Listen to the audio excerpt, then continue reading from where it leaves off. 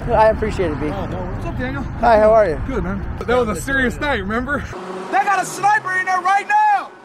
Yeah. You and I were like, that's serious shit. But you went up there and you tried to interview them. The guy, yeah, I talked to him. I even brought him some food and stuff. Thank you, I appreciate that. You didn't sound, you weren't too happy about after they talked to you.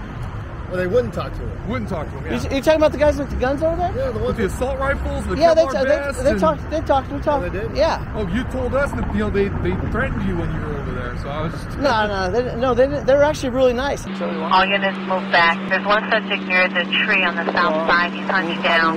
Subject is pointing an AK-47 on the east side of the street, and they feel that they might ambush officers. They also have on bulletproof vests. The gunman came and leaned on the mailbox on the opposite side of me. It would have been difficult for me under those circumstances to not talk to him. I wonder if this guy's like a war veteran or something, you think? They go for it. No call back is possible. And he says that he's willing to die for his people. But I'm not out here causing no problems. I'm just out here trying to expose what they out here doing. And that's playing games with these people. Where they at? They're right here by us, man. They're going to try to shoot you. You know that they're... For what?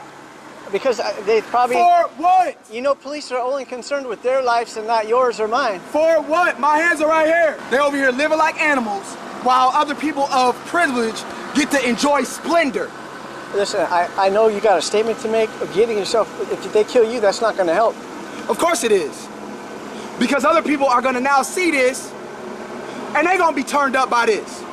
What about your family? They brought all of us over here, mumbled and jumbled up our names. We don't even know what our names is. My last name is Lindsay. That's not my name. That's not my real name that my forefathers came over here with. Called us something else because we was their property. You were scared. I was scared. I was scared too, but you were scared. I think the police got a little bit of criticism because they hid with their armored vehicles about a half a mile away. Right now, we're educating our people that we no longer need law enforcement anymore because they are failing us. I got an odd question for you, Mr. Salma. Hi, how are you? Good. What's up? Let me know when you're done. So we can, I just want to talk to you. You want me to turn the camera? Yeah. No, there's nothing weird. It's going to be about a drone? No, it's going to be about that incident from a couple weeks ago up on Crenshaw. Okay, what's up? What video did you get? Are you talking about the guys with the guns over here? With the rifles. You know, actually, I recorded a lot of it, but it took so long that my camera it filled up. At one point in time, were people starting to circle them? Like, kind of like shield them, right? Because people realized that it was safe to be there, then more and more people came and just were talking to them. Okay. I'm going to call the police and tell them that you said it's peaceful protest. Yeah, do that. That's my impression. I don't think they were trying to protect them necessarily. I was strict. Righteous. I didn't know no better. 19 years old. You know, because I believe that 9/11 happened. Where was it? I believe that they came over here trying to mess with our people. Sure. Sir. Yes, sir. Why didn't they do that 2-3 hours ago? I don't know. I'm not a police officer. I can't tell you. But don't you think that they should have been here by now?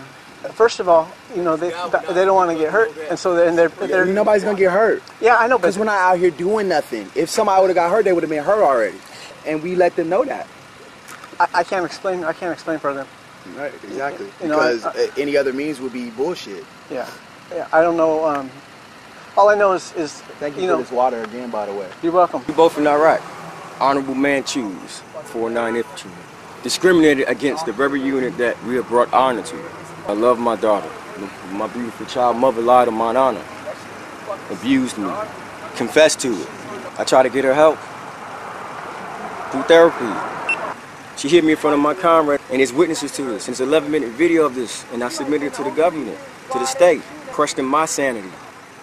I'm a summa cum laude student, a Los Angeles Film School that somehow has a problem with a summa cum laude student, 99.89 GPA, student performing a politically, socially conscious song. Yet it has no problem allowing some of my brothers to disrespect black women, gangbang on their stage. What does that mean, what you're saying? Summa cum laude, with high distinction. I graduated from the audio engineering program at Los Angeles Film School. Okay. They have a problem with performing the song that I'm about to release called African Niggas. It's a war chant. Yet they allow some of my fellow brothers to perform lascivious, libidinous songs, prurient songs about taking advantage of women, taking drugs and all that. What does that say about that school? Best student is not allowed to perform truth. But it's acceptable to perform any type of lie. Education is very political. I didn't do anything illegal. These are our legal guns. We bought them legally. Okay, so basically it's like open carry, right? Is that what you're saying? Open carry? The right to bear arms. Yeah. We're allowed to carry our own legal weapons to police our own people. We're not allowed to police our own people, but people who are foreign to this little group here are allowed to police us. That's why there's so much police shootings. These police officers don't have a clue about the people's here. We're going to make these little gangsters new police officers and have the communities paying for them to survive. Now they got jobs for them. We love poor white folks too. They're doing the same shit to y'all.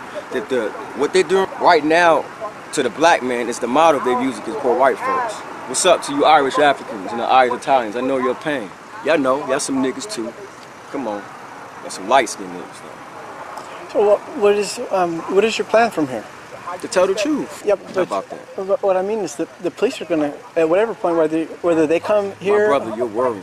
Well, I want to just tell you whatever happens, man. I wish you the best of luck. Say thank you for having the honor and the courage to come to us. I know from the outside looks like we're crazy. I don't know what happened. The two of these guys started out working as a team. I'm not exactly sure what their plan was. Your partner is right back over here. Your partner is right over here. He's right. There's a group of people, and he's standing over here by the houses. And if you go on the street and go up that way, you'll see your friend.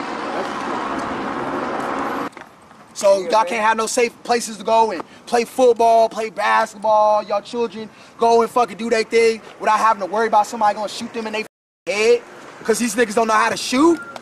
That's by design. That's by design because they want to keep you dumb. Oh, you can't get no weapons. You can't do this. Why the fuck not? If I don't got no felonies, you can. If you don't got no felonies, you can do whatever the your ass want to. Because some of these other, no offense, some of these other Caucasian Americans are doing this shit. They loading up on military grade shit and they gonna try to tell you that you can't do the fucking same. I seen the motherfuckers, they do it all the time. Oh, I'm going hunting. Got my 38-06, got fucking 7.62, go out there and shoot some deer. America is laughing at people of color right now. Oh, you guys are so ignorant. You guys don't go to school. What are you guys doing in our education system other than brainwashing our people with propaganda? You guys aren't telling anybody anything of any type of substance or importance or to uplift them. You're telling them things that keep them degraded. That's what America says. And we're tired of this. I think it'll be smart if y'all do leave the weapons out the car when y'all leave as a protest. These are our weapons. I'm saying, on your safety. You're not allowed to exercise your constitutional rights. When they have us thinking that way, that's how they're allowed to continue to do what they do to us every day. They agreed to drive slowly to the freeway so I could follow them on my bicycle and make sure that they got there without being killed or attacked. They followed them to an apartment in the valley. They observed them removing the weapons and ammunition from the vehicle, and then they followed them out onto the public streets where they initiated a traffic stop despite the fact that they didn't commit a traffic violation. They proceeded to make them undress in the street, and despite their cooperation, the LAPD shot the straight-A student in the eyeball with a rubber bullet. And then they proceeded to fabricate bogus charges against them. And like every other black man in a poor neighborhood, these guys have to plead guilty to get out of jail. Here's the kicker here. They're not from poor neighborhoods. They left their wealthy neighborhood in Encino. I think that's actually a very white neighborhood, a wealthy neighborhood. They might have expected to get killed, but instead they just got framed. The mainstream media, of course, they're just trying to get a soundbite. And many of them published the lies that they were trying to ambush the police. They were prepared to sacrifice their lives for the community of Inglewood, who probably wouldn't do a thing to help them.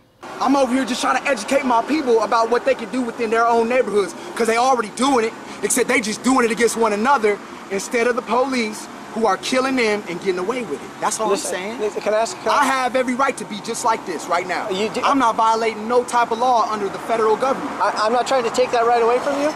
Look, in which I actually fought for, by the way. So they can't come once they try to kill me and be like, oh, well, he's a criminal, They got this background history and all this rhetoric. They can't do none of that because I'm an honorable infantryman who fought for this country twice, by the way, just so people can play with our lives like it's a game.